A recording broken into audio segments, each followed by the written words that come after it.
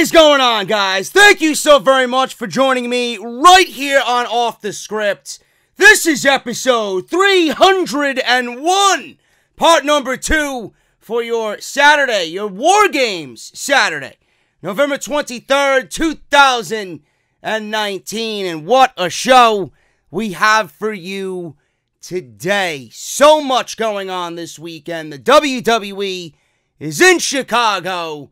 We had SmackDown last night. We got War Games tonight. We got Survivor Series on Sunday. We got Monday Night Raw on Monday, which is never good. But I got a lot of news on this Saturday, man. Of course, our favorite clown, Seth Rollins. Man, he's really gearing up for Wrestlemania season already. Not only did he embarrass himself this year on social media, not only did he not listen to CM Punk's words of wisdom on Tuesday with WWE backstage and CM Punk literally and subtly and calmly and professionally burying Seth Rollins. Seth Rollins is now formally calling out CM Punk for a match at WrestleMania 36.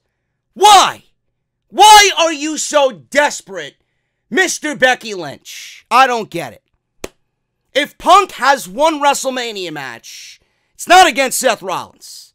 I got two people ahead of him. Actually, he's not even on my list.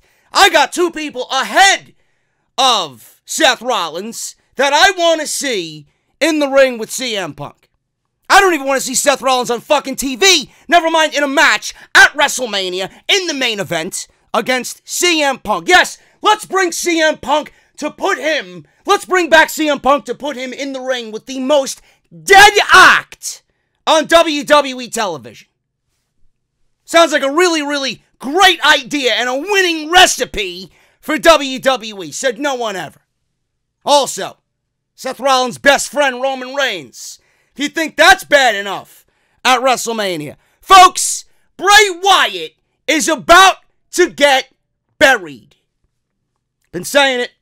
I've been hinting at it. It's coming. The Fiend will be destroyed at WrestleMania. And it will come at the hands of the Roman Empire. I can't help but smile. I love when I'm right. I love when I am right. And then, on top of that, WWE is going to have Bray Wyatt remain undefeated as he goes into WrestleMania and defends not only his undefeated streak and the Universal Championship, but it'll be against Roman Reigns. What's the news on this? How did this come to be? We'll talk about it on the podcast. Randy Orton, he reveals why he teased going to AEW. Steve Austin criticizes tag team wrestling in WWE. Finally, after all these many months, we got tag team wrestling on NXT, and it was simply mesmerizing with the revival and the Undisputed Era. A bunch of talent. I got some talent that's staying. I got some talent that want out badly from WWE. Who are they? We'll talk about it right here on the podcast. And I got all your Survivor Series news, rumors, and major spoilers right here on Off The Script.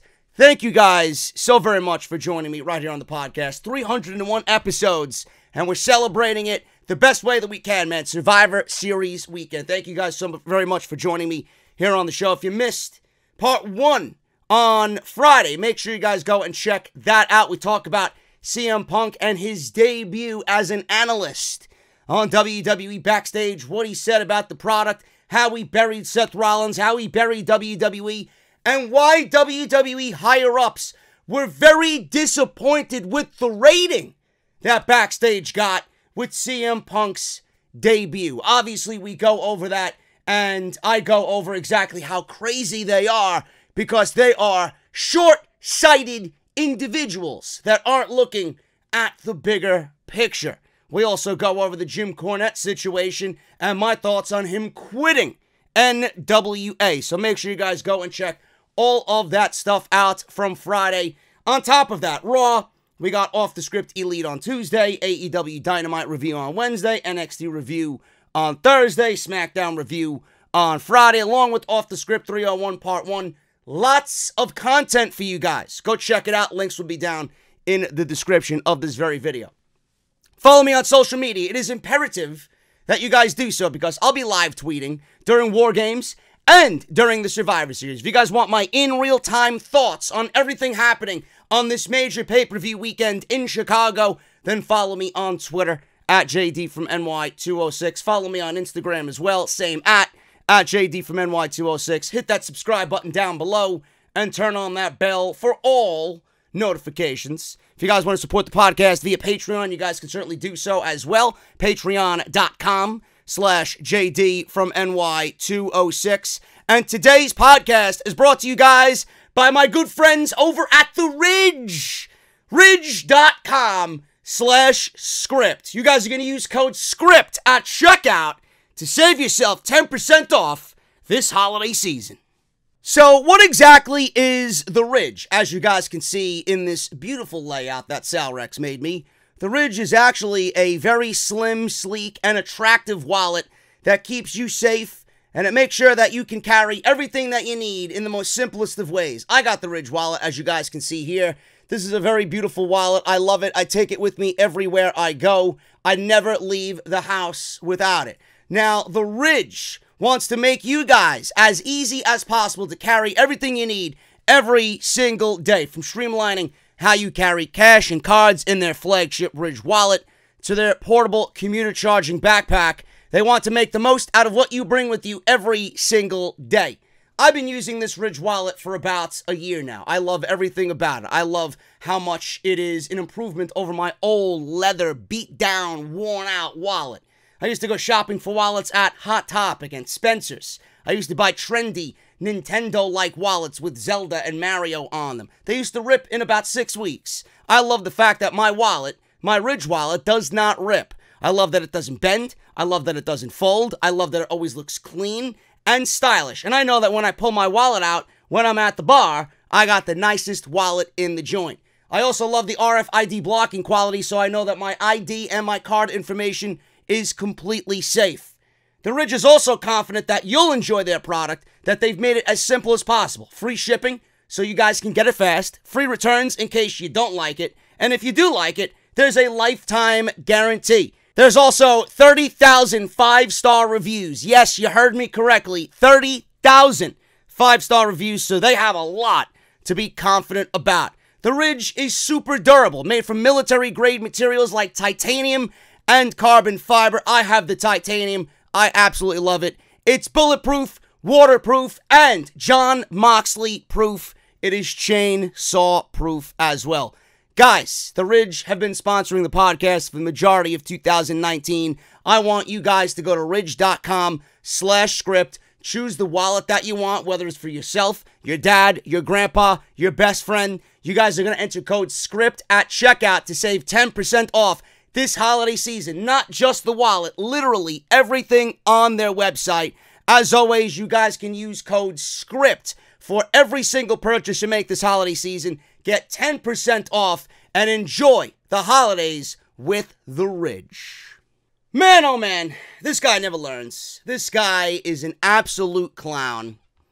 He just never learns. Never learns. This is why we call him Seth Clownlins. I don't understand, man. I really don't understand why this guy is so social media just oblivious. I really don't. The guy is now challenging CM Punk to a match at WrestleMania 36. You knew it was coming. You knew the formal invitation was coming after all the social media banter that he did. Punk was on WWE backstage. He gave Seth Rollins some friendly and respectful advice. Stay off of social media. Stay off of social media.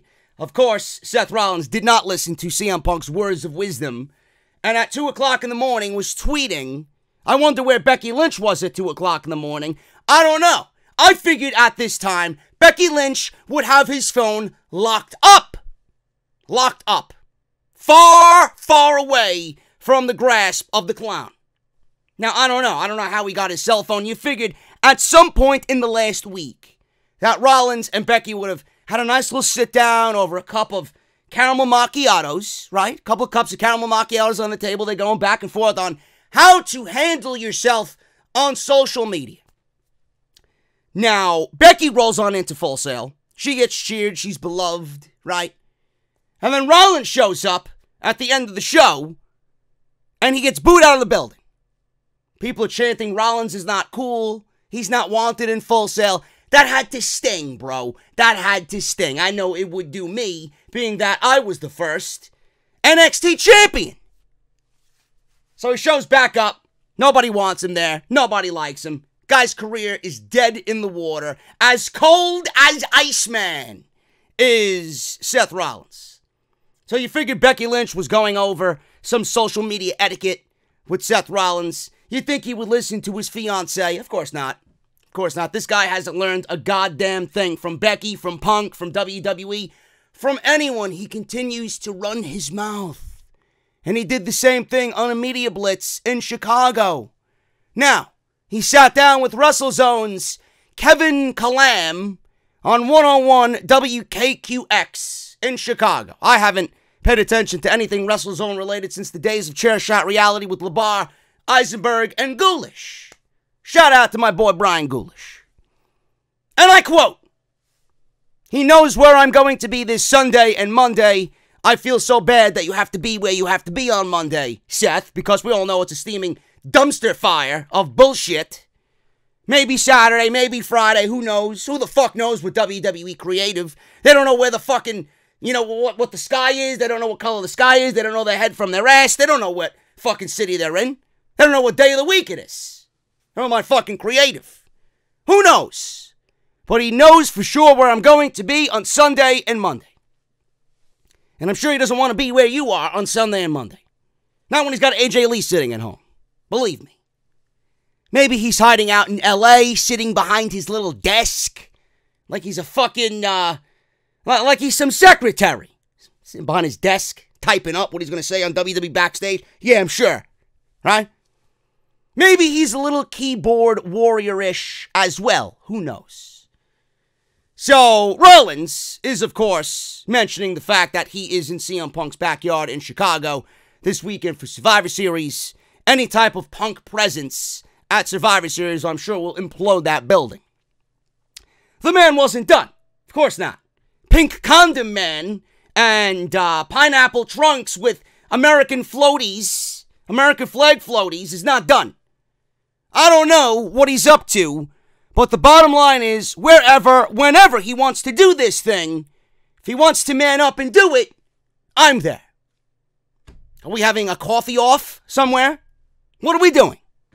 Are we having a battle of the lattes, Mr. Rollins, at 392? What are we doing?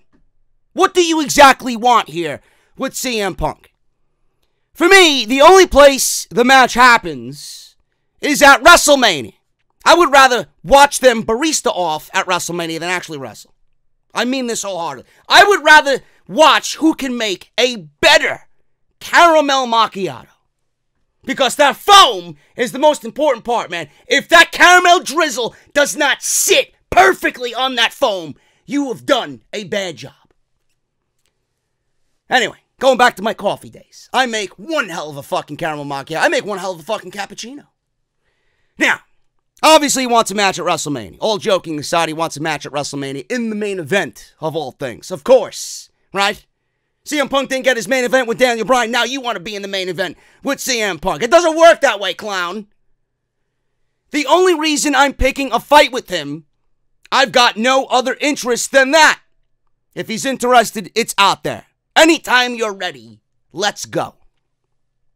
So Punk was on WWE Backstage this Tuesday. He had some very admirable advice for Mr. Rollins. And they went back and forth on social media. Or he actually took it upon himself to tweet CM Punk. CM Punk didn't give two shits that this guy was tweeting him. I want my journalistic integrity to be intact, so this isn't the show where you come on and shoot your little angles, said CM Punk on WWE Backstage. Seth needs to stop tweeting and realize sometimes it's better to be viewed as the fool and shut your mouth than to open your mouth and remove all doubt. Rollins also responded directly to Punk's comments in this interview with WrestleZone, and I quote, Say whatever you want, play it however you want. That's what Punk always does, Rollins said. But at the end of the day, if he wants to come on a show and run his mouth about me and a company that I've been a part of for the last 5 years, here we go again. Oh my God. You know? And a company that I've been a part of and he has no part of in the last 5 years, then of course I'm going to stand up for it. This is a place that has given me everything that I've ever wanted in my life. Not only for me, but it has provided me a living for my family, for people that I love and care about. And of course, I'm going to have its back.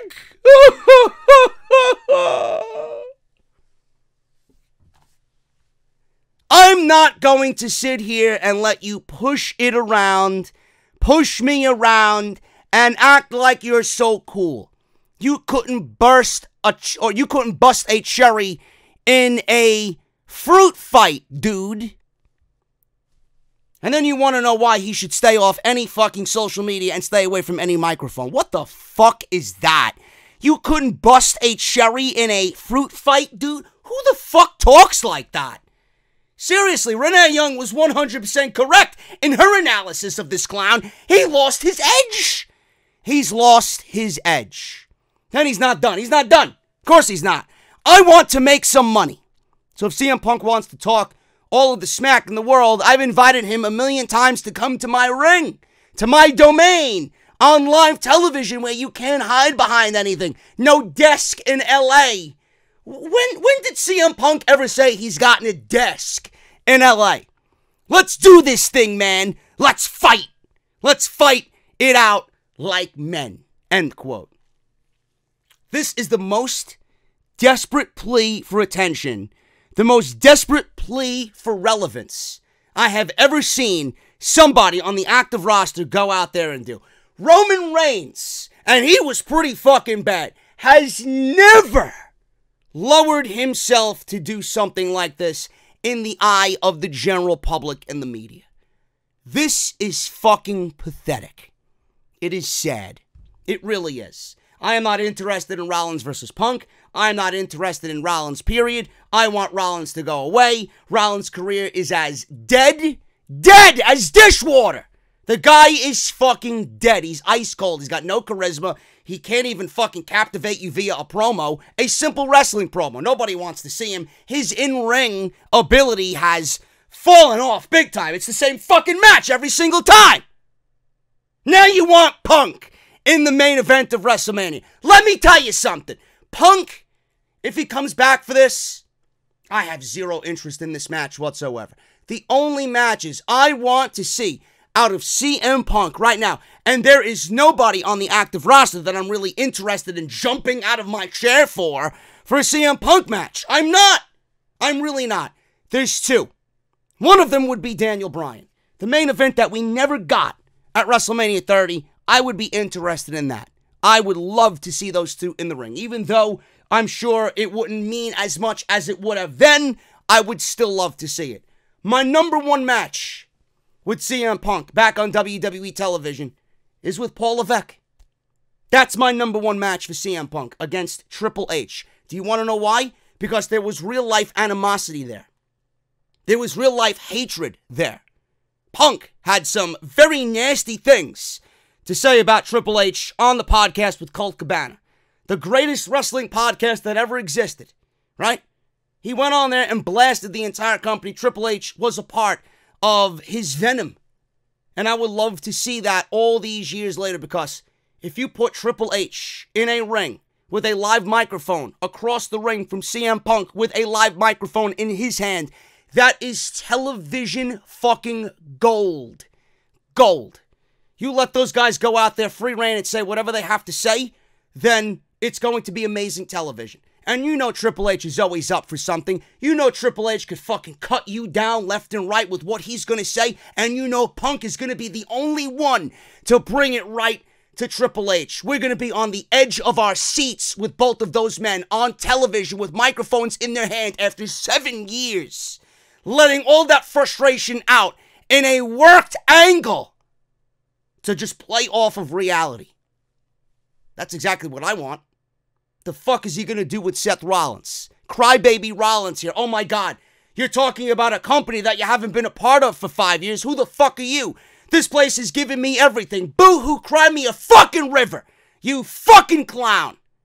You're not important to anybody anymore. You've lost everything that was ever fucking meaningful to you as far as your wrestling career goes. You basically are Roman Reigns. You're Roman Reigns back when Roman Reigns was fucking shoved down everybody's throat, but you're coming off much worse than Roman Reigns. This is sad. He is so desperate for any type of relevance that he's going out there and clinging onto a fucking hopeful match with somebody that has honestly said he has no interest in coming back to the ring yet. So what are you trying to do here? What are you trying to do? A lot of people are thinking that the seeds are being planted and this is the WrestleMania match. I hope to God not. I really hope to God not. I mentioned this on yesterday's show. I don't want Punk in the ring until he's ready. When he's ready to come back, when he feels like he can be the best in the world, and with an opponent and a storyline of his choosing when he wants to do it and how he wants to do it. I don't think CM Punk is going to pick Seth Rollins, of all people on that roster, to work a match with. Yes, Seth Rollins. He is, or was, one of the best things on WWE television. Why would Punk come back, of all places, to the WWE and have your pick of the litter in WWE to work a match with? Why would it be Seth Rollins, knowing what you know about him and his current status on WWE television? Daniel Bryan or Triple H is the match. Triple H probably number one, followed by Daniel Bryan number two. Nobody wants to be in the ring with that clown. Nobody even wants to see that clown on television. This is the face of the company who just goes out there and cries about me. What about me? You're coming into my company, a company that's giving me everything. You want to say shit about my company? Fight me. No, CM Punk is very well aware of why you want to fight him, because he knows your career is fucking ice cold and going nowhere. Will Punk allow him to make a name off of Punk's career? I don't know. But Seth Rollins certainly knows what he's doing. Believe me, Rollins needs Punk. Punk doesn't need any part of anybody in the WWE, especially Seth Rollins. From one loser and a clown to another loser and a clown. Roman Reigns, everybody's favorite wrestler on the WWE roster. Roman Reigns. Now, I don't want to sit here and bullshit you guys. I never do. I've said it once. I've said it a few times this year. Roman Reigns has been tolerable for the majority of 2019. WWE hasn't forced his agenda in plain sight down our throats. It's been subtle. It's still there. You see what they are doing with Roman Reigns. Everything that they've done with Roman Reigns has clearly been by design.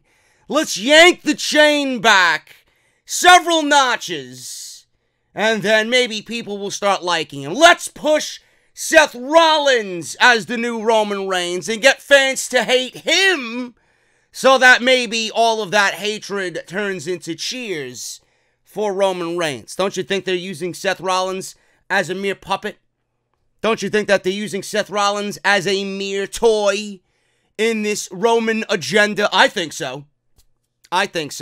Everything that's happening to Rollins was happening to Reigns. Now just think of it in the reverse way. Now, Reigns was in Rollins' position last time.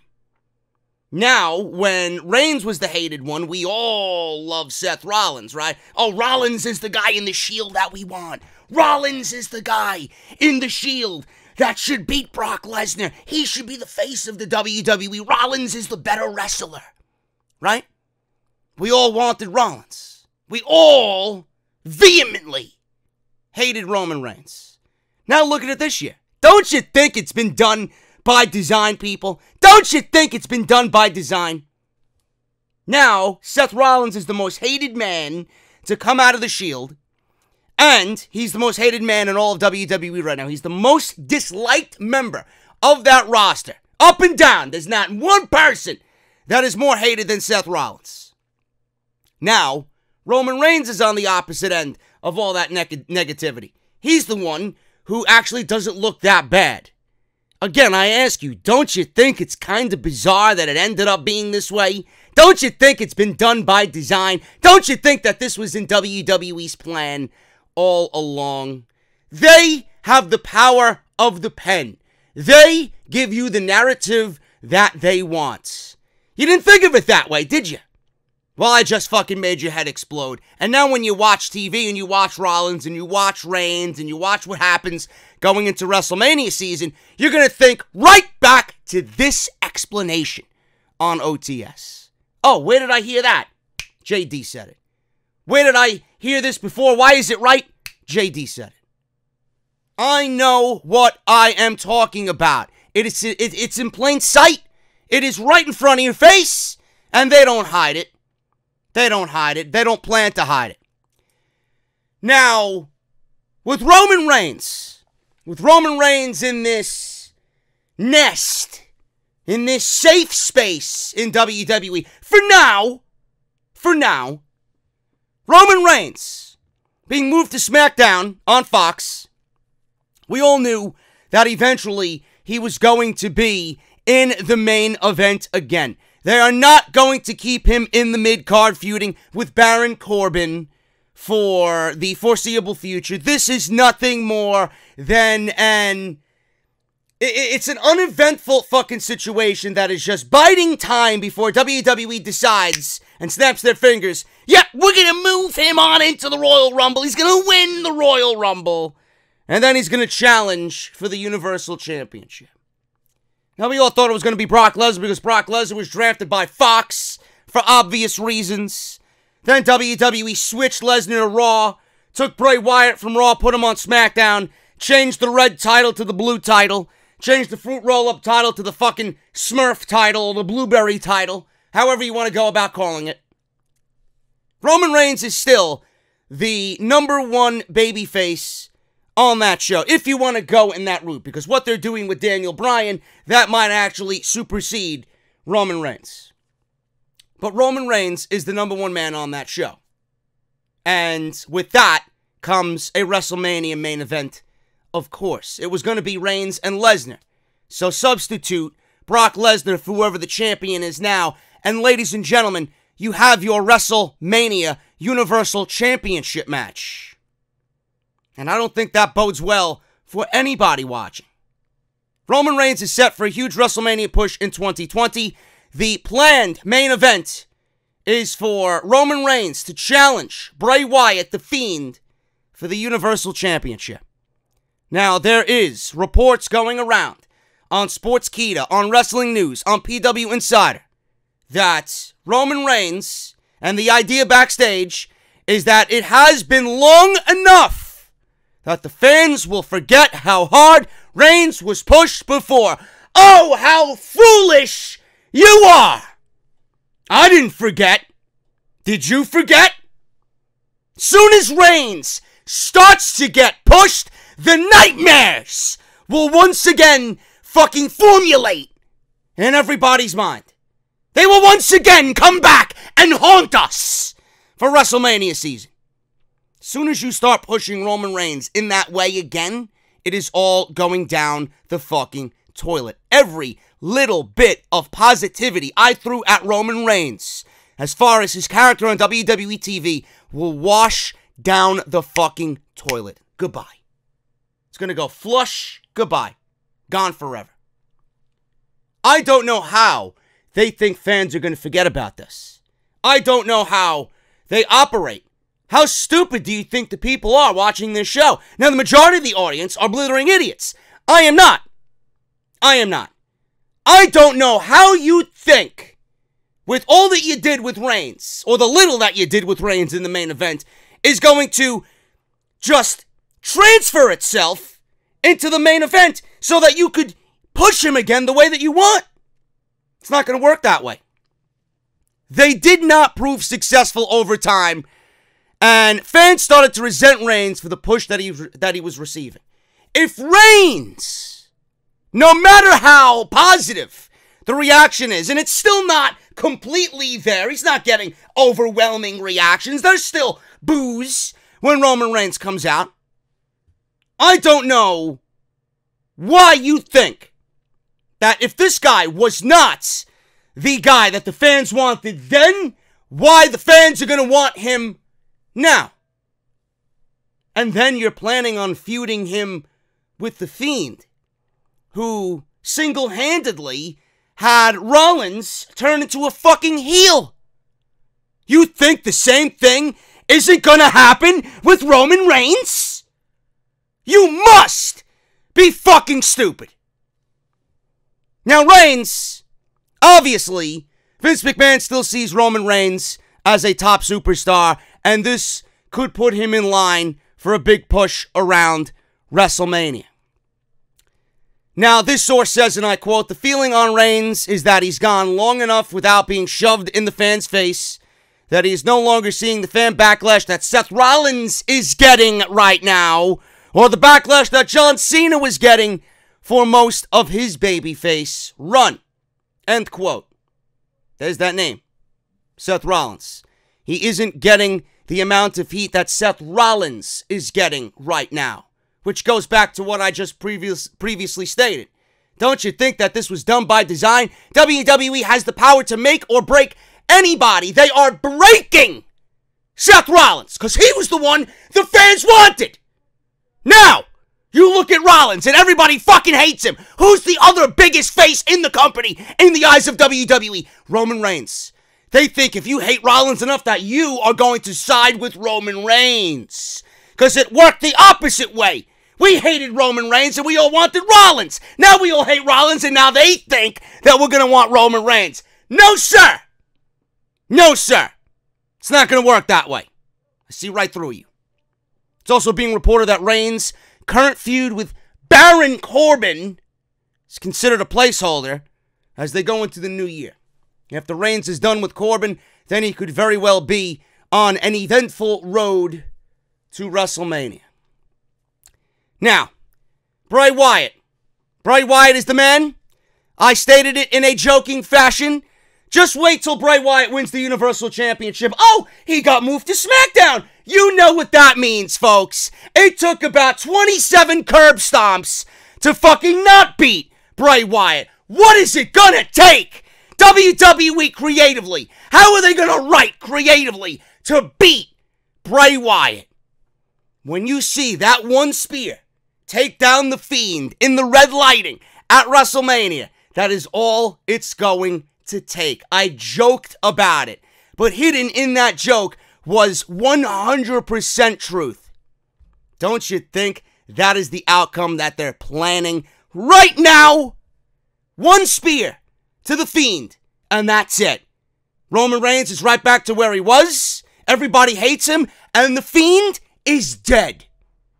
The Fiend will die at WrestleMania. Bray Wyatt's undefeated streak is going to take him from here all the way till WrestleMania. He's yet to lose a match on WWE TV, and however you want to go about it, Bray Wyatt has said that the Fiend cannot be defeated in the red light. There's a reason for the red light. WWE wants to just pretty much put Bray Wyatt in a situation where the fans look at him and his character and think that he is unstoppable. There's a reason for the Fiend right now being pushed so heavily in this way. WWE sees money in the Fiend. Now, I don't know. I mentioned this on the SmackDown review.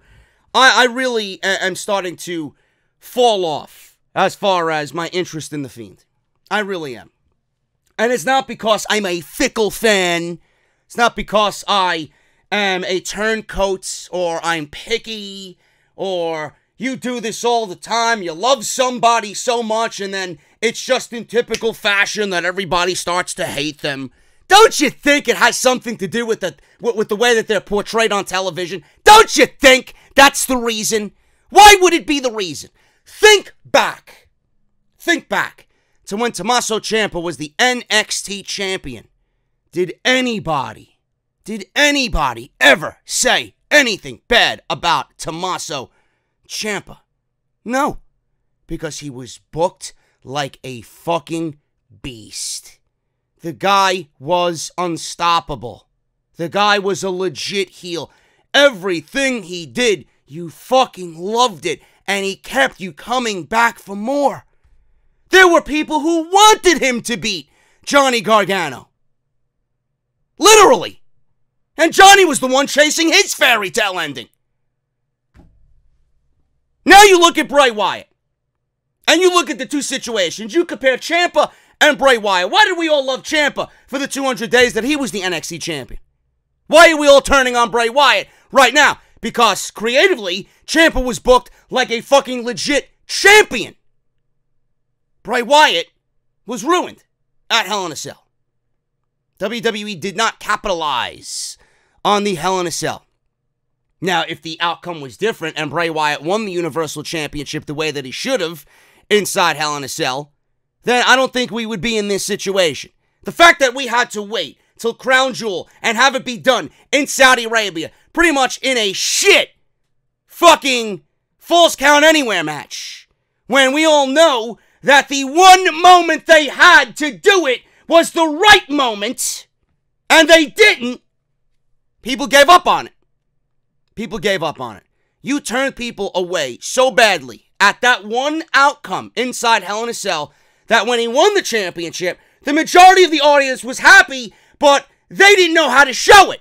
They didn't really know how to show their true feelings. Yeah, they were happy, but they were happy that the title was off of Seth Rollins. Not that it was on The Fiend. You could have put the title on fucking Kurt Hawkins. It doesn't matter. It doesn't matter. You could have put the title on fucking the Brooklyn Brawler. It doesn't matter what the champion looked like at that point. It doesn't matter who you put it on. And then I was the one who was criticized. Oh, you don't know what you're talking about. Oh, you're negative. Why are you so negative? You got what you wanted. Yeah, we got what we wanted with Rollins not being the champion. The fucked up thing is, nobody understands. Nobody listens. Now, when The Fiend won the championship, that's all that mattered. Rollins is not the champion. It's not about the fucking Fiend. It's about the fact that Rollins is not the champion because he sucked so badly. Creatively, he was a mess. The Fiend should have won the title inside Hell in a Cell because that was the one moment where everybody knew it was the right decision. And he didn't do it. And when you don't give the fans what they want, they don't give a shit anymore. No matter how many fucking people try to brainwash you with their reviews and their fucking articles. Oh, the WWE rectified a mistake that they did at Hell in a Cell. No, they didn't. No, they didn't. That will live in infamy forever as long as you look at The Fiend. I'm right. There's no way around it. Absolutely no way around it. One source who was close to the creative process said that Wyatt will be in the main event of WrestleMania. So expect to see his push continue as they are working on ways to keep him strong. Looking on ways or creatively booking him in ways that he looks strong. Does that mean repetitive segments on SmackDown? Because what I seen with Daniel Bryan is nothing more than the same shit we seen with every legend that he was in the ring with. Every situation with Rollins in the build towards both of their matches. And now we're seeing the same thing with Daniel Bryan. How long before you all get seriously bored of The Fiend? Maybe that's what they want. Maybe this is their way to book Bray Wyatt so that he comes off in this manner to everybody, so that when they book him against Roman Reigns, everybody wants to see The Fiend lose the championship because they're so fucking tired and bored of the act. Because no creativity went into it. Could be. Could be. Or this could end up like fucking Brock Lesnar all over again. Where Roman Reigns challenges the champion. He challenged Brock Lesnar and everybody wanted Reigns to lose. Everybody wanted Reigns to lose. Or it could end up, not even that. Seth Rollins. This is going to be a Seth Rollins situation all over again. You might think that Roman Reigns is a baby face, and I use that term very loosely right now. You might think he's a babyface, but if Bray Wyatt is still that much more beloved over everybody else because of the Fiend character, and you put Roman Reigns against the Fiend at WrestleMania, that is the most smarkiest of crowds all year, you honestly think that people are going to side with Roman Reigns over the Fiend at WrestleMania? You have to be out of your fucking mind. WWE, in this fantasy land, thinks that Roman Reigns challenging Bray Wyatt is going to end up being, oh, look at this, Bray Wyatt is a heel. Bray Wyatt is a heel. He's going to challenge the babyface, and Roman Reigns is going to conquer the Beast at WrestleMania, right? He's going to conquer the Fiend at WrestleMania, and then he's going to win, and everybody's going to throw a parade and be happy. It's not the way it's going to end up. You're living in a fucking fantasy world. Nobody is going to want to see the Fiend be beat by Roman Reigns. Nobody wanted to see the Fiend be beaten by Seth Rollins, and Seth Rollins was the man that we wanted all year. Then he was the man that we didn't want all year. It's going to be the same thing with Roman Reigns. You're not going to do it. You're not going to make it happen. You're not going to give Reigns the championship, and then we're going to throw a fucking parade. This is our man. It's not going to happen. It's not going to happen. It's going to end up being Seth Rollins all over again. Every ounce of hatred that Reigns was receiving is going to be back. And then you're going to ask yourself, well, why are these fans so fickle? Because you can't manipulate us. We're not that fucking stupid. This will backfire. This will backfire. And then what happens when Bray Wyatt is defeated by a mere spear by Roman Reigns? The mystique, the aura, the power, the legend of the Fiend is dead. You're booking the Fiend right now as if it is a character that has a very small ceiling. You're not booking it in a way that is telling me the character has any sort of longevity. If that is your end goal for the Fiend, then I honestly sit here today and tell you that I would have rather not seen the Fiend on television, period. The fact that you're going to wash Bray Wyatt's creativity with this character that should be a mainstay for years in the WWE, you're going to give it all up for Roman Reigns? Meanwhile, you had Daniel Bryan, The Rock, Brock Lesnar on multiple occasions, Sheamus, Vince McMahon himself, The Shield, every single superstar on that roster that is currently employed, you threw in front of Roman Reigns to try and get him over, and nobody, zero results at the end of the day proved to be successful.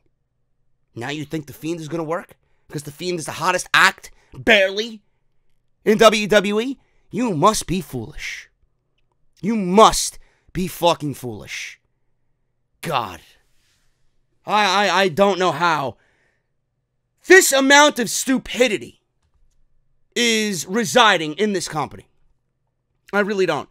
Now, if you're asking me why I'm complaining about this, because this would be the 7th fucking time that they do the same thing and utter just this sheer fucking cry, please, please, love Roman. And nobody wants to love Roman. Nobody sees Roman as the guy. He should not be the one in this situation. He was the guy that you failed to get over. He was the guy that the fans didn't want anything to do with. He's not the face of the company. Move the fuck on! What should have happened is Bray Wyatt stay on Raw. Stay on Raw. And then you build up the Fiend and put over a new act. I am not going to sit here and tell you that, he's been booked in a meaningful way that he deserves a championship match, but this is WWE's fault.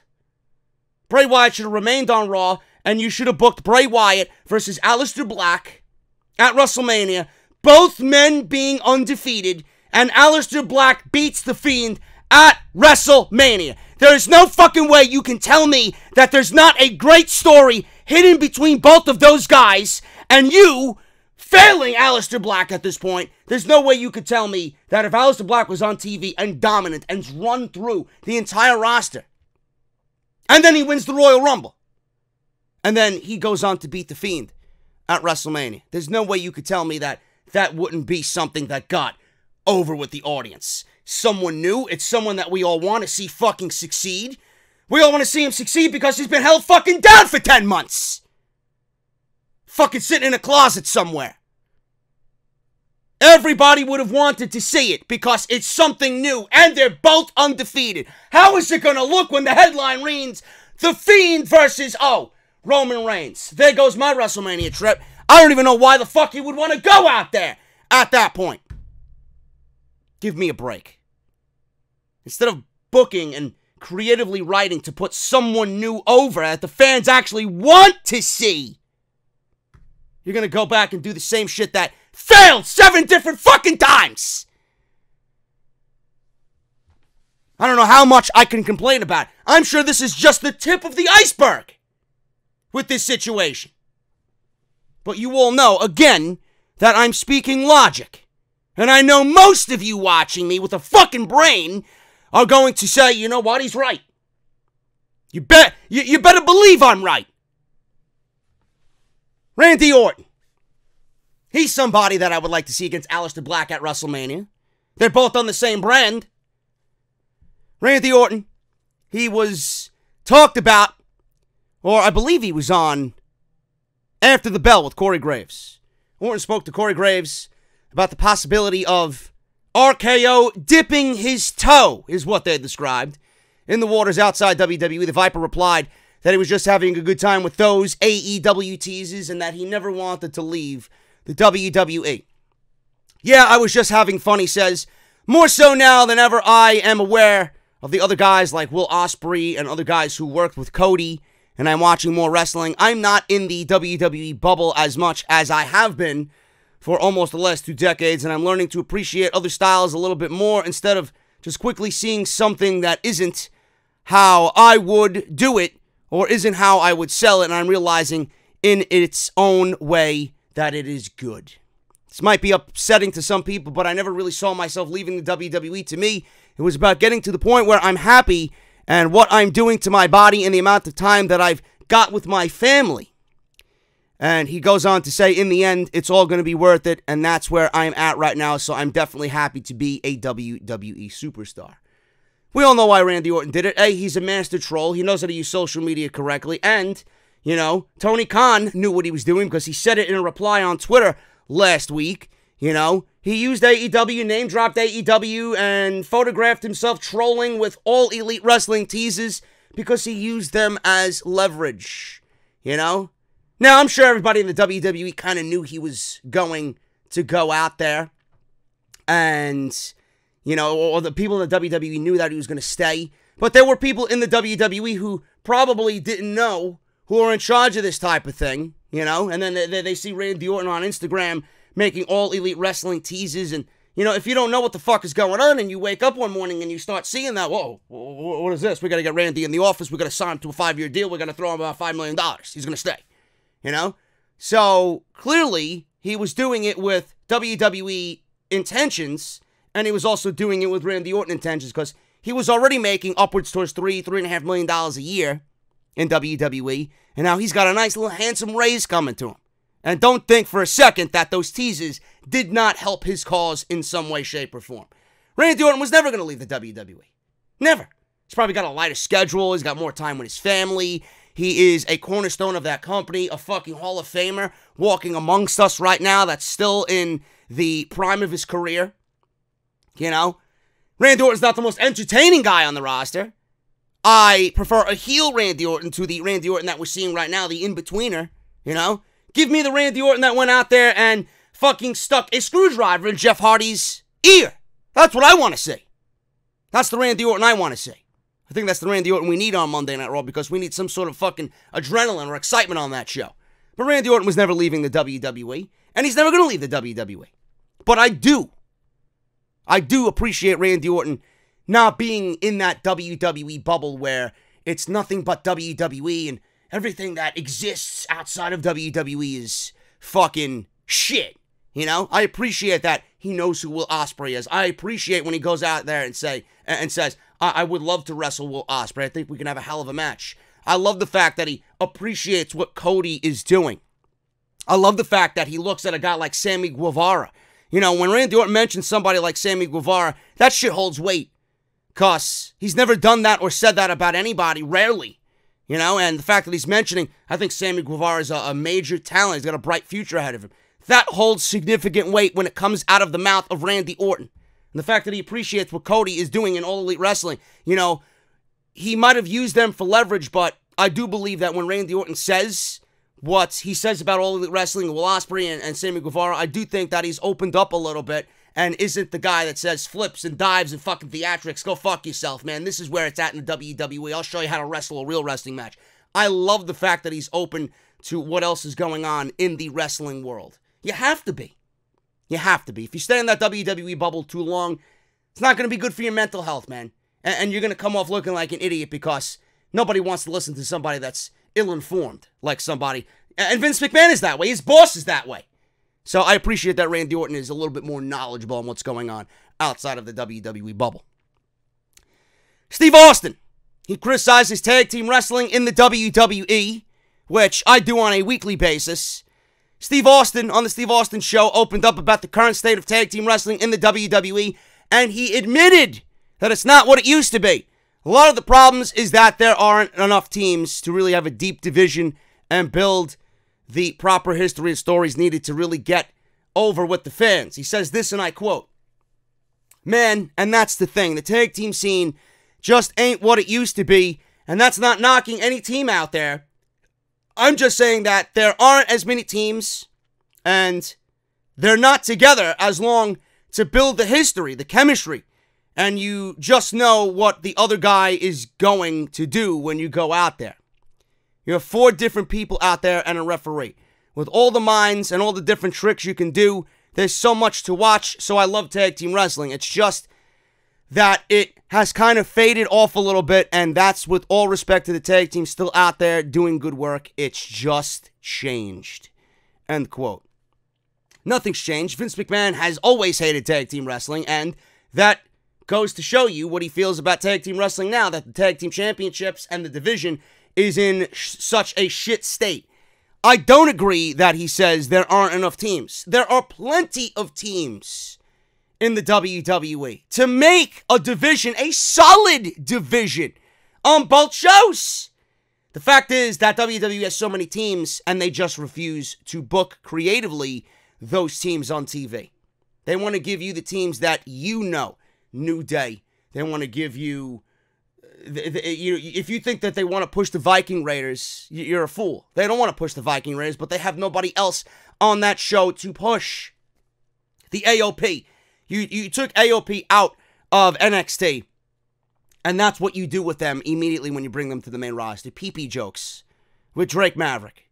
That's not a respect for tag team wrestling. They look like legit fucking killers in NXT, and when they come to Monday Night Raw, they look like a comedy act.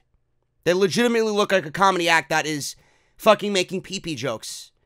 You got the War Raiders, you got AOP, you got Heavy Machinery, you got the New Day, you got the Usos waiting to come back, right? You got so many teams. You got the Club. Zack Ryder and Kurt Hawkins, what'd you do with them? You killed them off before they even got fucking going. They were dead before you even paired them together. So why the fuck am I going to care about those guys? You know, I loved Mojo and Zack Ryder. I thought they were a very good team, and they were about to get over. You kill the Bludgeon Brothers, then you bring them back and pair them back together again, and then you break them up again. You got a solid fucking foundation of teams on this roster that could easily create a division on both shows, but you don't care. You don't really care. They got the teams. What they don't have is the manpower to creatively write for those teams. So it all goes back to the creativity of the writing staff. They don't care. They really don't care. Why is tag team wrestling so cherished in NXT? Why the Revival's another one. He didn't really treat them good. He only been giving them tag team title reigns just to coerce them into signing contracts, and then you can fuck them over again. Why is tag team wrestling so looked at as special in NXT, but when it's on the main roster, it's fucking something that is so unimportant? So why am I going to get excited about the Undisputed Era coming up to the main roster when I'm sure the Undisputed Era are going to be treated fucking like shit on the main roster. I don't get it. Every team, the Street Profits, another team on the main roster. You got these fucking teams on the main roster. Don't tell me that you don't have enough fucking teams. They got enough teams. Solid teams. It's about the writing. Write better. Give the tag team wrestlers out there time to shine. I don't want to see the War Raiders in fucking 1-minute squash matches against fucking local guys that you picked up at the deli 5 miles away. Give me a break. Start booking them right. That's all it takes. A couple of months of that, we'll be good to go. And stop pushing the same fucking teams down our throats when you got teams ready to break out like Heavy Machinery and the Street Profits. And the War Raiders and AOP. That's what we need to see. The more we see, the more consistently we see them, then they'll get over. Book them in a meaningful way. You got the teams and the manpower to make 2 divisions. Start today. Are they going to listen to me? Of course not. Guys, I got a bunch of news about re-signings and people want to leave the company, which I'm not surprised by. But before we get into that, got to shout out my good friends over at Harry's. Harrys.com/script. You're going to get your holiday set this year, man. And if you don't, I don't know what you're doing. It makes the perfect gift this holiday season. What guy in your life are you guys shopping for this holiday season? Is it your dad? Is it your brother? Maybe your grandpa? Now, I know that I am not the biggest holiday guy. I am actually a real-life Grinch.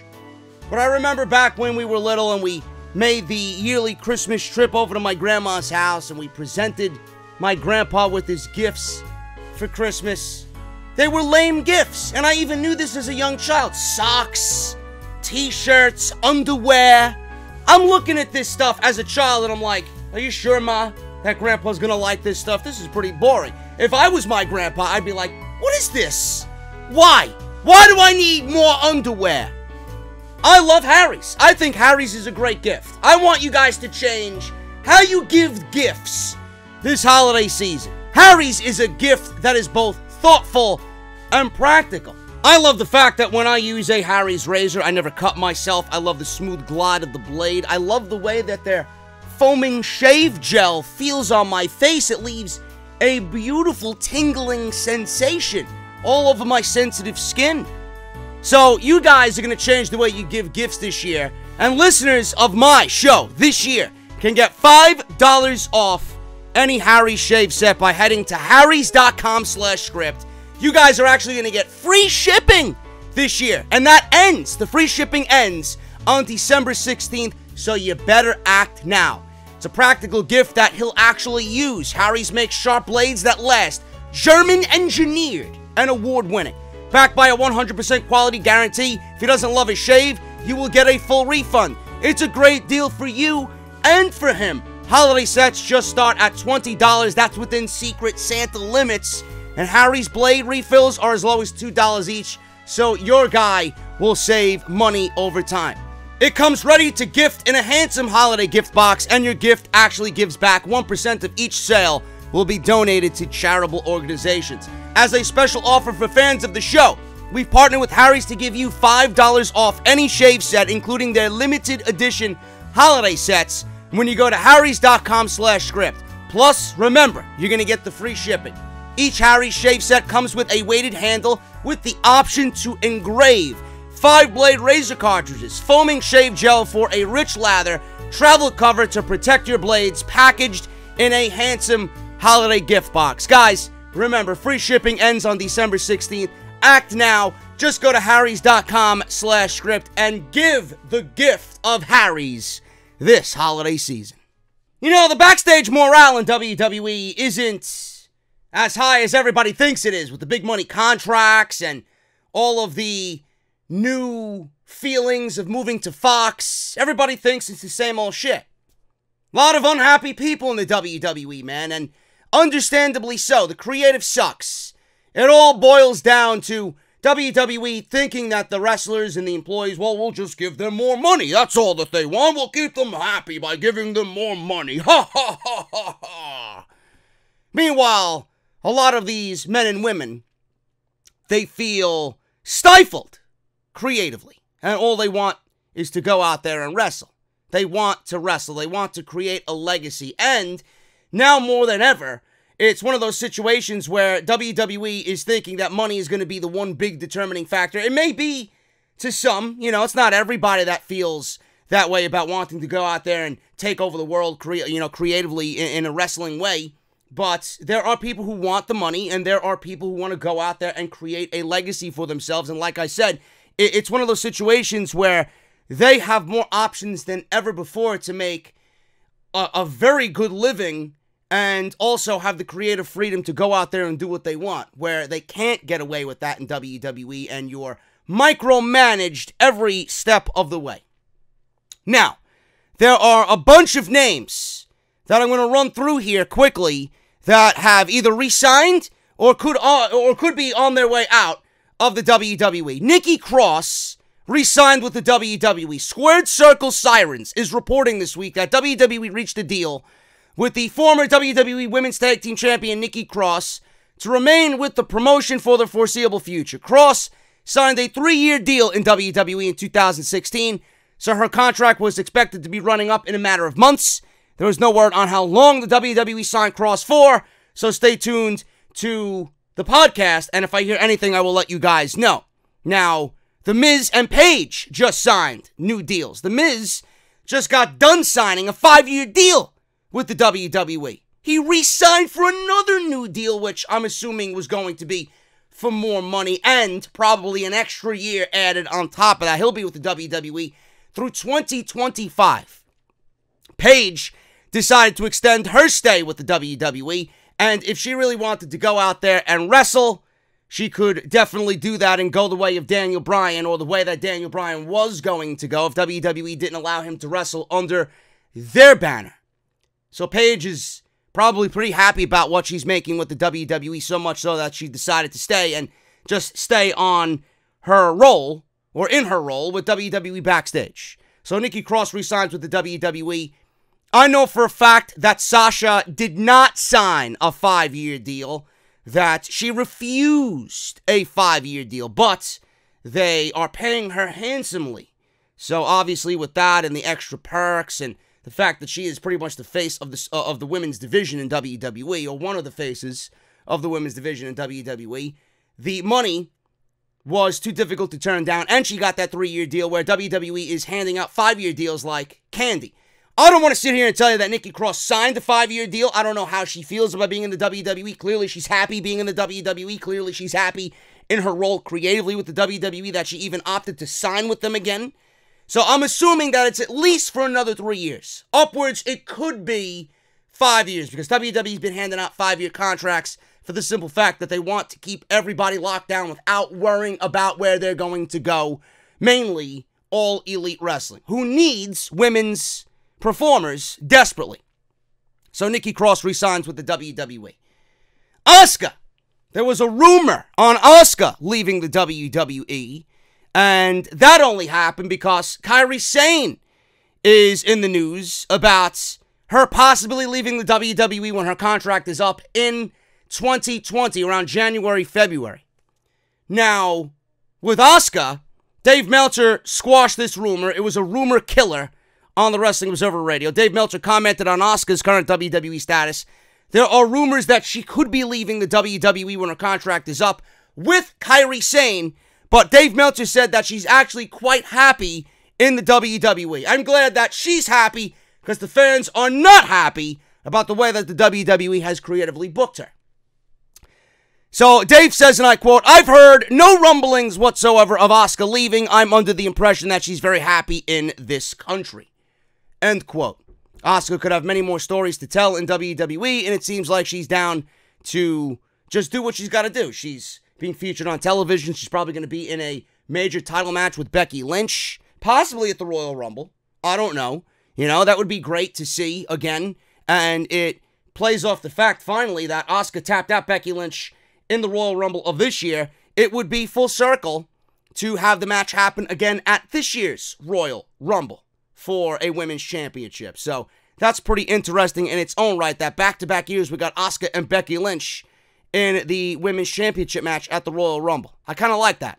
Even though it's taken too long to go back and tell this story, I do appreciate the fact that Asuka is being put in a situation where she could be given a spotlight to shine, even though she's probably not going to come out as the women's champion. But they have been giving the Kabuki Warriors a little bit more spotlight in that situation. Now, she's also got a YouTube channel that she's very happy about doing. She loves living in Orlando. She loves doing the YouTube channel. In fact, she's very popular on YouTube. She's almost got 100,000 subscribers, if that already. She's got 100,000 subscribers. So she's doing pretty well for herself, and she's also found hobbies outside of the WWE to keep herself entertained. And from the looks of it, if you watch her on her YouTube channel, she enjoys being in the United States. So I hope Asuka don't leave. She's always been one of those women that I looked at that could be a face of the division. We all know why WWE has failed to push her. They creatively suck. They don't know what to do with somebody like Asuka with the talents of Asuka. So I guess all the bickering that we did, it's a little bit less nowadays because she is getting some focus. And I guess that they have to, because that division on Monday Night Raw is severely lacking outside of the big names that they got. They got nobody outside of the Kabuki Warriors, Becky, and Charlotte. And WWE really needs to get back on the grind and start building up some women so that they could be in the same conversation as those four on Monday Night Raw. If you don't do that, you're going to be in a situation where it's just rinse and repeat, and it's the same shit, and it's not going to make the shows any better. It's not making the division any better, and the fans are going to be unruly and unhappy at the end of the show because it's the same shit that we've seen every single week before that. So make sure you guys build a solid division. You got so many women in that company that you could have an unbelievable division that everybody is happy with. And like CM Punk said, stop pushing an agenda. Stop pushing this fucking agenda with these hashtags. Let the women go out there and do what they can do.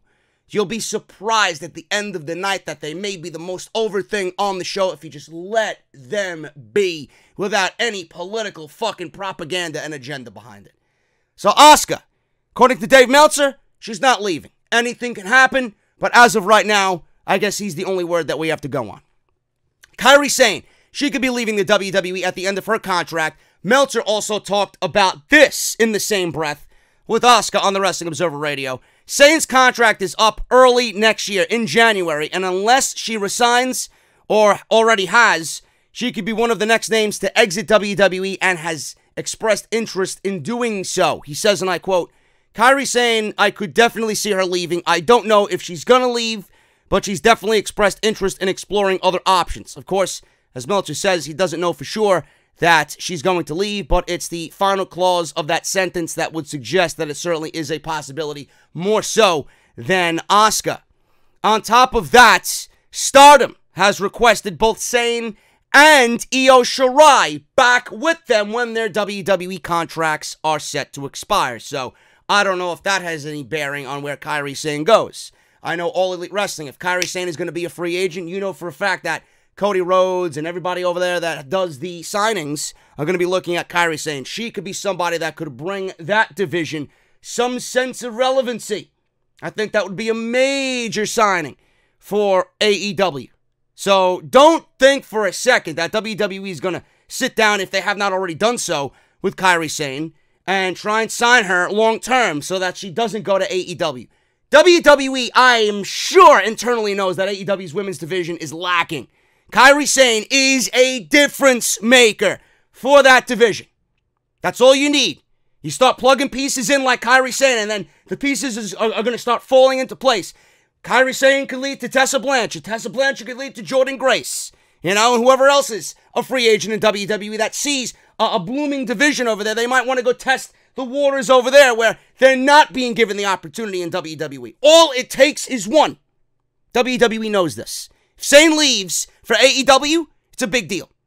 Now, we don't know where her mindset is. She wants to stay in the United States? We don't know. She wants to go back to Japan and compete in Stardom? We don't know. Does she want that sense of competition? Does she want to just go out there and creatively be free, and be back with her family? I don't know. We don't know anything about her family. We don't know where her family resides, if they're back in Japan, if they're here in the States with her.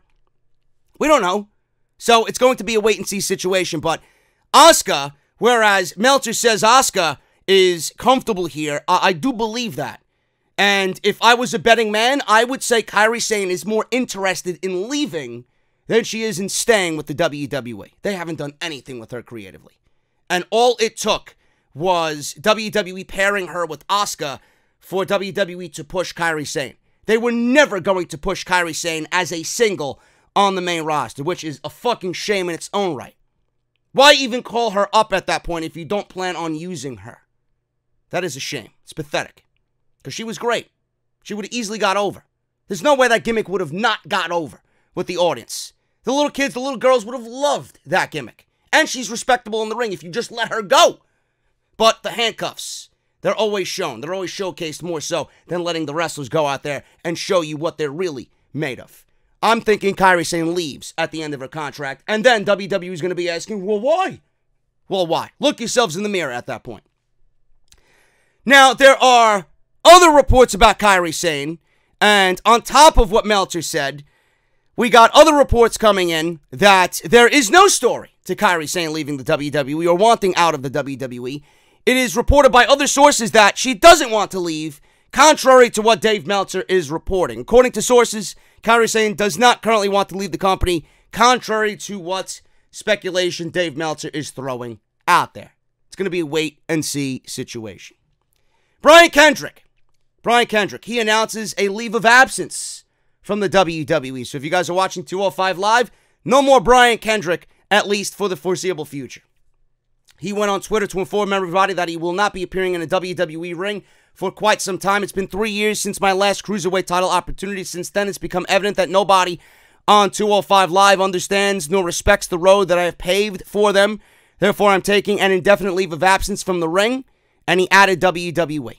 So that's that. Kendrick won the Cruiserweight title in 2016, claims that after 3 years, WWE's Cruiserweight division has no respect for anything that he's done in that division. Kendrick has not appeared regularly on 205 Live in recent months. I don't know. I haven't watched. And has yet to appear on NXT now that the Cruiserweights are defending the championship on Wednesday on NXT. No word on why Kendrick decided to step away. Maybe he is just burnt out from the road. And, he's not a spring chicken anymore. He's not a youngster anymore. He's up there. I believe he's in his 40s. So, Brian Kendrick is leaving WWE, maybe to recharge his batteries. We don't know. They granted it to him. He's not a game changer. So when someone comes to management and says, I am broken down, I cannot give you my absolute best, I need to step away for a little bit and recharge my batteries. He's not leaving WWE. He's probably taking what is known as a sabbatical, and he's gone. He's gone, and then when he's recharged and fully ready to go, maybe he'll be back, and maybe they'll look at him in a different light. Maybe. Things will be a little different when he comes back. But right now, Brian Kendrick, not on 205 Live. He is taking a leave of absence from the WWE. This one is actually very surprising. Oney Lorcan has requested his WWE release. During Wrestling Observer Radio, Meltzer discussed Oney Lorcan. Apparently, he hasn't been happy for a while. This could be amplified by the fact that he is relatively young and wants to compete at a high level while he can. He actually changed his name on Twitter back to Biff Busick. That was his independent name coming out of Massachusetts. Meltzer says, and I quote, Oney Lorcan is, I guess, wanting out. I don't know the whole story behind Oney Lorcan. The only thing I've heard is that he's been very unhappy for a while. I know a lot of guys who have been very unhappy for a while. I think he started in 2015, so he's been there for a little over 4 years. If you got like a year to go, and I know that year is going to be a hell of a long time, and you are in your wrestling prime, it is very fleeting, and Oney Lorcan is almost 34, so it's probably like you're getting to that stage of, man, I know I'm good, and I'm never going to get a chance to show it here, but if I wait 3 years to get out of here, maybe I won't be as good 3 years from now. Maybe I'll be more banged up. I need to get out of here. Maybe that's what's weighing on his head. End quote. Now, if you guys are following Lorcan on Twitter, he changed his name, like I said, back to Biff Busick. He deleted all of his tweets, and the bio of his Pro Wrestling Tees store is now in his Twitter profile. So there you go. Middle finger to WWE. Not like he had merchandise anyway, so why not? He has been signed with the WWE since 2015, hasn't won any championships although he is challenged for the NXT Tag Team Championships and the Cruiserweight Championships on a number of occasions. He was most recently beat on NXT TV by Leo Rush. That got Leo Rush a championship match against Drew Gulak, which he eventually won and became the new Cruiserweight Champion. Oney Lorcan is only the latest WWE superstar to come forth and ask for a release.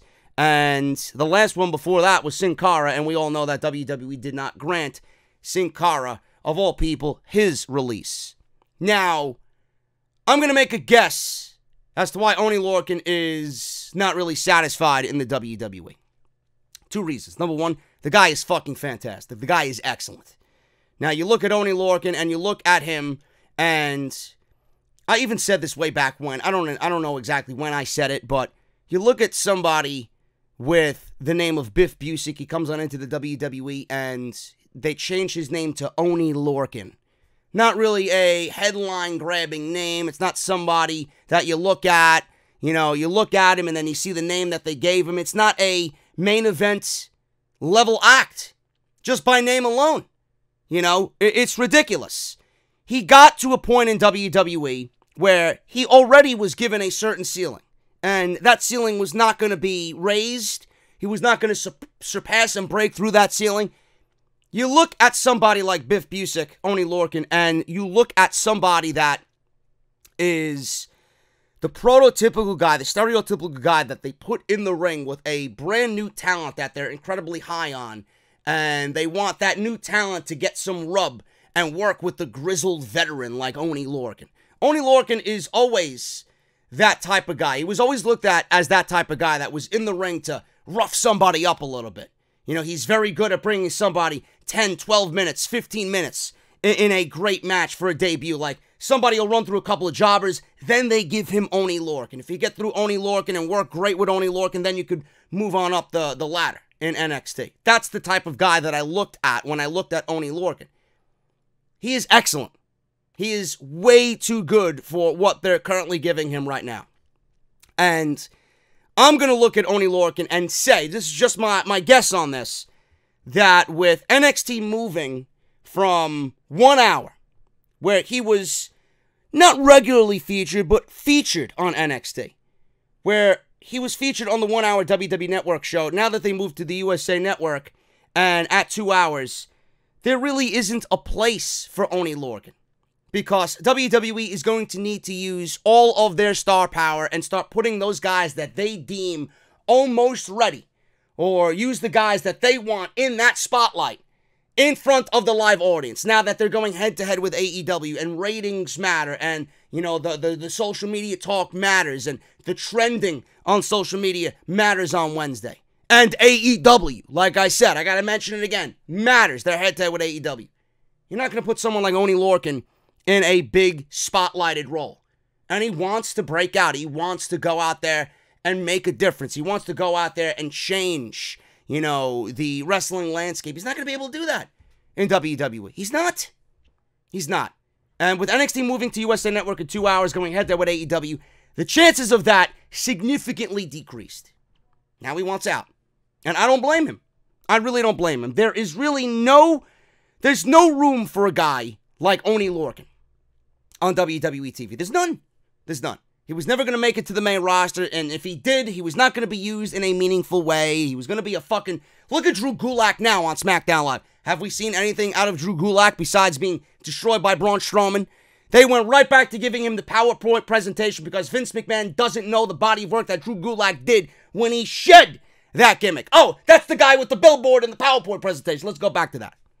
Power slam by Braun Strowman, goodbye. Meanwhile, this guy and his body work this year was fucking amazing. And the matches that he had with Matt Riddle and Kushida and the Cruiserweight Championship run that he was on. Amazing. And he's on SmackDown Live. Oney Lorcan looks at that. You mean to tell me he looks at that and gets excited? That's your future. You're nothing but fucking feed for the main roster. They're never going to use you in a meaningful way. Oney Lorcan hit his peak when him and Danny Burch challenged for the NXT Tag Team titles against the Undisputed Era. And that was a fantastic match 2 years ago. Unbelievable match. That was it. After that, nothing. 205 Live, because 205 needed members of that roster, because Raw and SmackDown were pulling guys from 205 Live, Ali, Murphy, Cedric, right? Gulak on. It's a situation where I don't blame him. And Oney Lorcan is hopefully going to be on his way back to the Indies so he can do what he wants. But there's more news about Oney Lorcan. He's furious with Triple H after the comments he made on the recent NXT TakeOver conference call. Triple H recently spoke about stars using social media to request their release, something he isn't best pleased about. In the last week, WWE released Jordan Myles following a racism scandal, and Myles, now back to using Super ACH, is already accepting independent bookings. There hasn't been any news on Lorcan, and Mike Kanellis, WWE's not letting him go, Luke Harper, Sin Cara, and they all did the same thing. They went to social media and tried to use social media as a platform to hopefully get their release and go public with it. Triple H said this: anybody who's out there that is serious about it, that's talking about it on the internet, that ain't the place to do it. We all have cell phones. You meet, you handle your business like a professional. Everybody wants to say professional wrestler. The key word in front of that is professional. That's what we're trying to change about the business, is to make people more professional. End quote. Oney Lorcan seen this, and he took a huge stance on this Triple H comment. He had a very big issue with this and tweeted in reply to Triple H saying this on the conference call, and I quote, "The mature professional thing to say would be no comment and have a private conversation, promoter to independent contractor, instead of burying talent publicly to the media. That's how I do business. It's all about the game and how you play it." End quote. Clearly, Oney Lorcan is very unhappy, and the backstage morale in WWE is not very high at the moment. And even though it is financially rewarding to go to WWE, we could be looking at a mass exodus of talent that wants out. And I mentioned yesterday, internally, there's been discussions about just letting this talent go, because the talent feeling this way is mixing in with the other talent, and it's bringing backstage morale down. WWE needs to do something to bring backstage morale up, as if WWE is the only place to be, and letting these guys go might be the best result for them. But WWE won't do that. When have they ever given a shit about their actual talent and locker room? Never. Oney Lorcan, I feel bad for him. The guy is fucking great, and I just want to see him happy. But I can honestly tell you, my guesstimation would be the opportunity when they moved to USA Network dwindled his chances of ever getting a shot in WWE, and it's damn near zero at this point. Because WWE's got to do what's best for business, and what's best for business in their eyes is competing with AEW. Oney Lorcan's never going to get an opportunity to do what he thinks he could do in WWE while they're competing with another wrestling promotion head-to-head on Wednesday night. That's just my 2 cents. Spoilers for Sunday. Survivor Series is Sunday. If you guys don't know, if you guys don't want to hear the spoilers, I will give you about 5 seconds as I take my drink of water. So I'll start right now. Now, this should come as to no surprise for you guys, but the current Survivor Series card is dominated by multi-person, non-title matches between champions of Raw, SmackDown, and NXT. Standard elimination matches as well. Now, Rey Mysterio is challenging Brock Lesnar for the WWE title. The Fiend is defending the Universal Championship against Daniel Bryan. And Adam Cole is defending the NXT Championship against either Pete Dunne, Killian Dane, or Damian Priest. I hope it ends up being Pete Dunne, because that's the best match for that crowd in Chicago. Now, according to the latest reports from Cage Side Seats, Mysterio, Bryan, and whoever comes out of the Pete Dunne, Killian Dane, and Damian Priest match will all be coming away from Survivor Series empty-handed, as no title changes are expected to take place. Now, the report is that the current title feuds are expected to run through at least the Royal Rumble, so get used to seeing Mysterio and Lesnar, get used to seeing Bryan and The Fiend, and whatever happens with Adam Cole, I suspect that we're moving on from whoever he fights at the Survivor Series to Tommaso Ciampa. That's the next in line for the title match in NXT.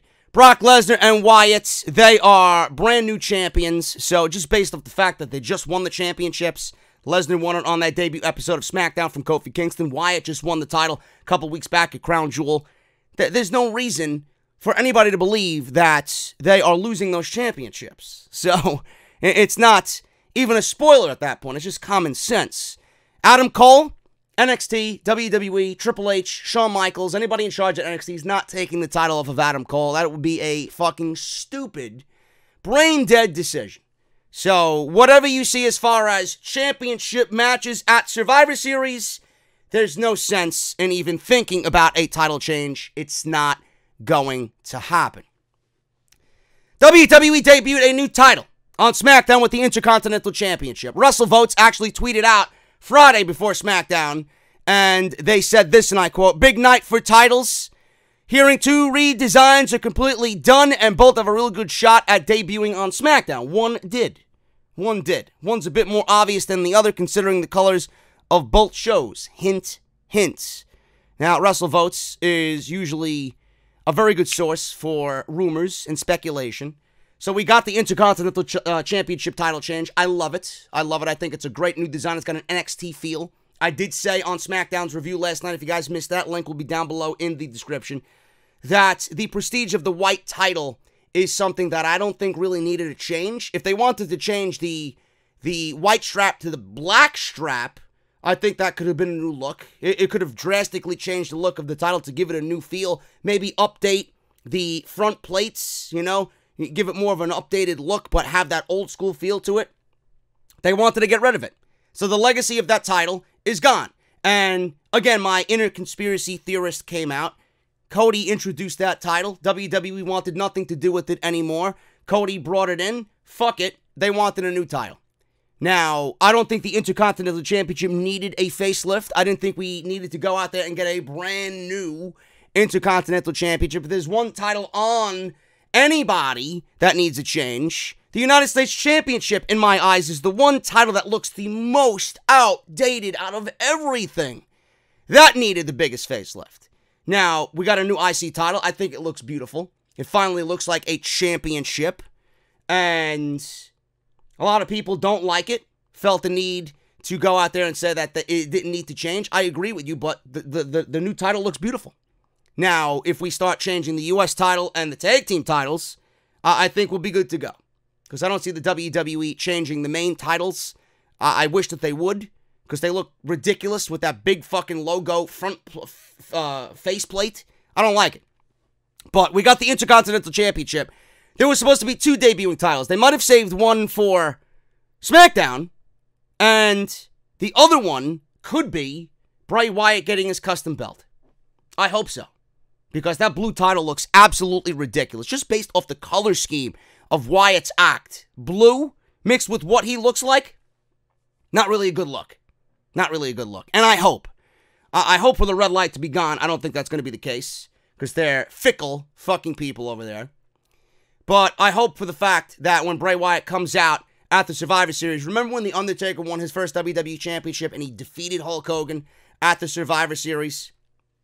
I hope we see the Fiend drag the title with him, like The Undertaker used to do. The Undertaker, I loved when The Undertaker fucking beat Hulk Hogan at the 1991 Survivor Series, and he was the WWE champion. He walked out with Paul Bearer. He dragged the fucking title like a corpse. Like a fucking dead animal. I love it. I wish the Fiend would do that at the Survivor Series, because I can't see the Fiend wearing the title. I can't see the Fiend draping the title over his shoulder. I'd love if he carried the lantern in one hand and dragged the title with the other hand. I think that would be a great visual. So he might be the other one getting a facelift, and we might actually see it saved for the Survivor Series. So we can only hope. But there is a rumor going around that not one, but two championships have gotten a complete redo. So we'll see what happens at the Survivor Series. It took WWE till this week to realize that they have a big Survivor Series problem.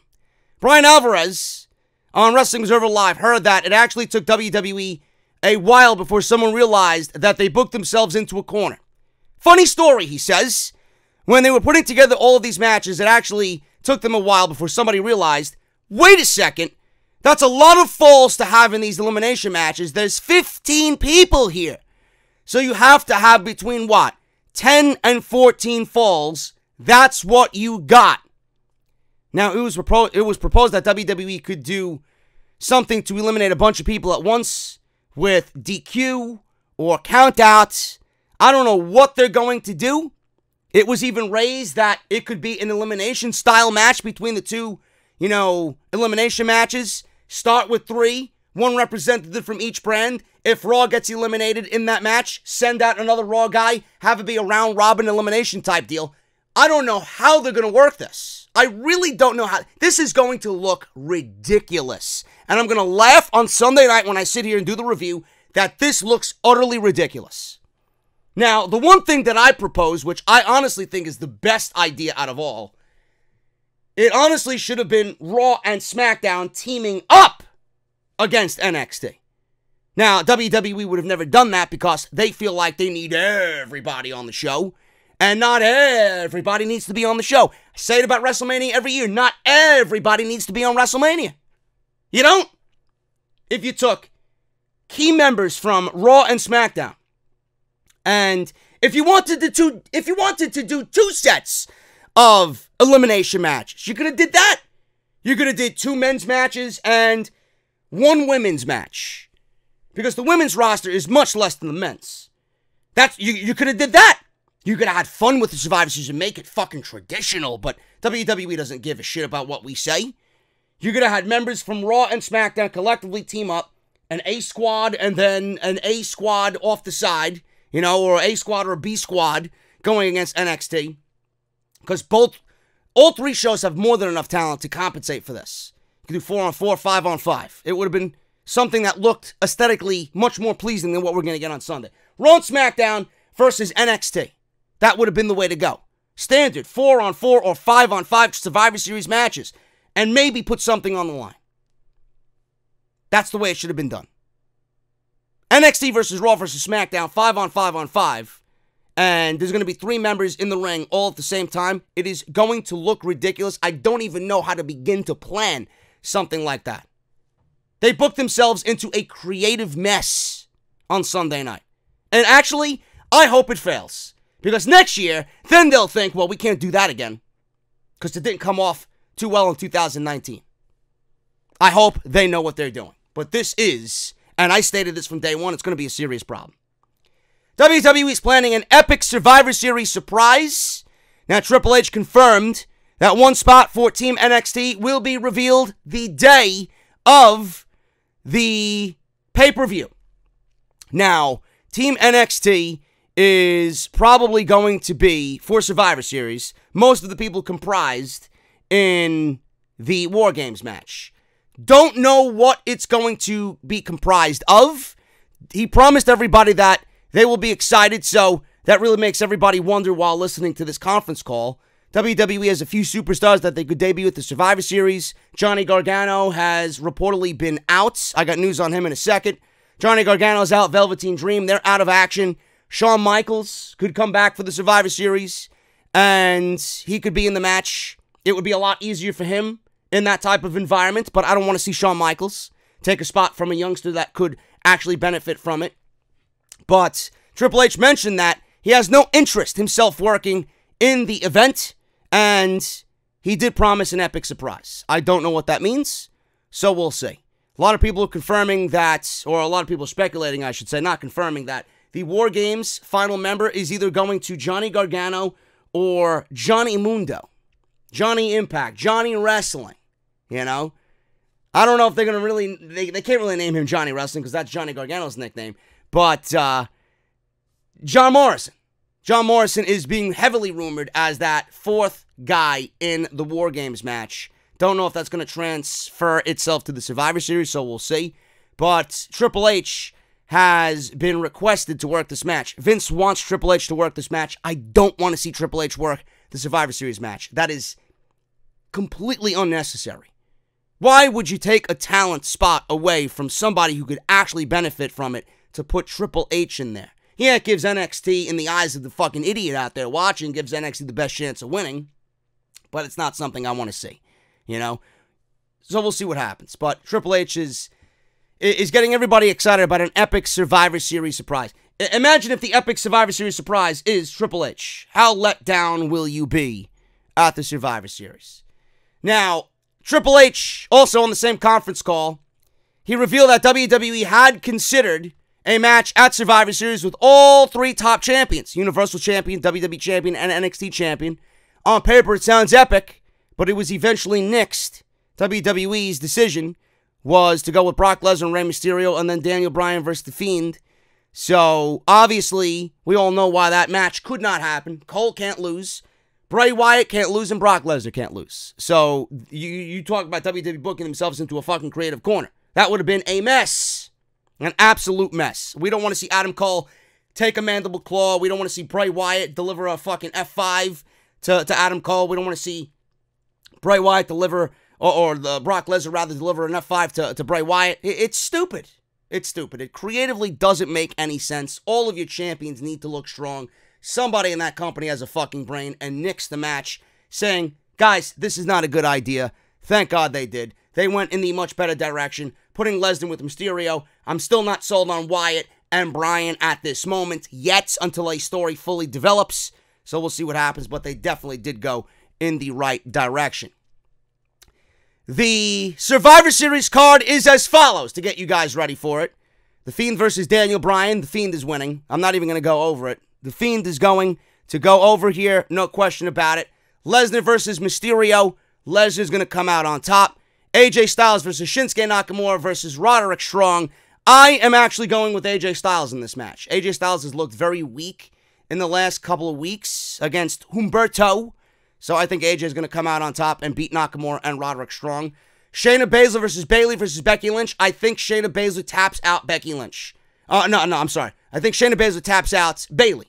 That's the way I'm going with this match. Bayley is there to eat the pin or the submission. Becky doesn't need this.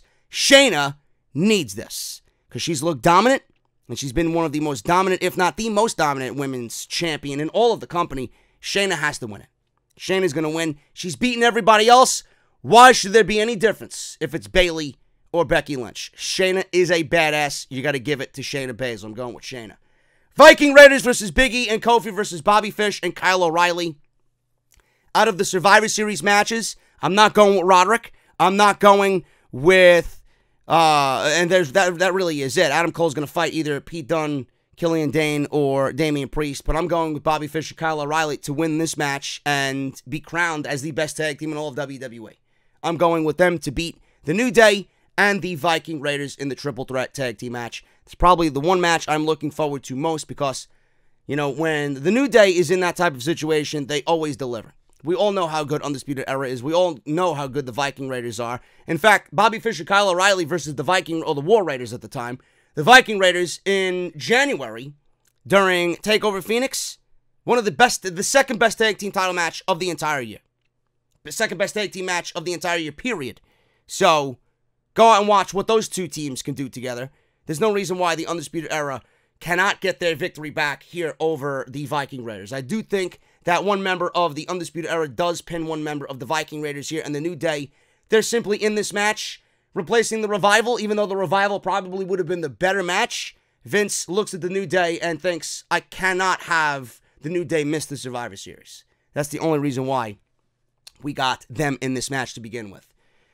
Seth Rollins, Ricochet, Drew McIntyre, Kevin Owens, and Randy Orton versus Roman Reigns, Mustafa Ali, Braun Strowman, Shorty G, Chad Gable, Baron Corbin, and who's the fifth man? Did they announce who the fifth man was? Oh, yeah, it's Corbin, Gable, Strowman, Ali, Reigns. Okay. And then we got NXT, 5. We got 5 on NXT. I'm thinking it's going to be Keith Lee. I'm thinking it's going to be Matt Riddle. I'm thinking it's going to be Dominik Dijakovic. I'm thinking it's going to be Tommaso Ciampa. You know, you could probably put Finn Balor in there for Dominik Dijakovic, right? If they want to put Balor into the NXT mix. The fifth guy, I don't really know.